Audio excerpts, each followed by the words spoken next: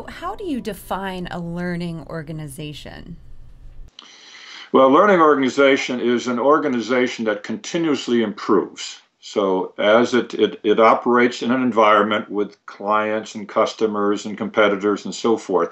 So a learning organization has the ability to continuously improve as it interacts with the environment. And so it recognizes that it has to continuously learn, and from every experience it has, it improves it so the next time that they have an interaction with a particular customer or a client or a competitor or a situation, they do it better. They're continuously scanning the environment so that they can be aware of what the future might be like. But a learning organization is able to take information and convert it into knowledge and wisdom, and move quickly from ideas and information to products and services.